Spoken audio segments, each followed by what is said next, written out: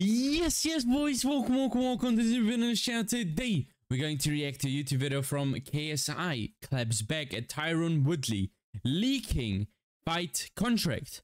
Does it look like that KSI is fighting Tyron Woodley? We don't know. So, yeah, let's see this contract if it is from the January Misfits card between him and KSI. And let's see this.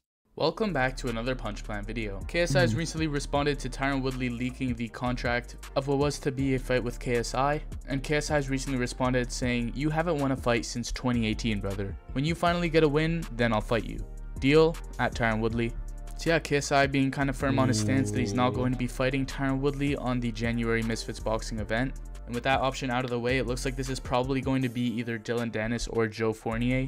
But let me know who you think it's going to be in the comments down below. And with that being said, thank you guys so much for watching. And if you enjoyed the video, be sure to leave a like and subscribe for YouTube boxing content.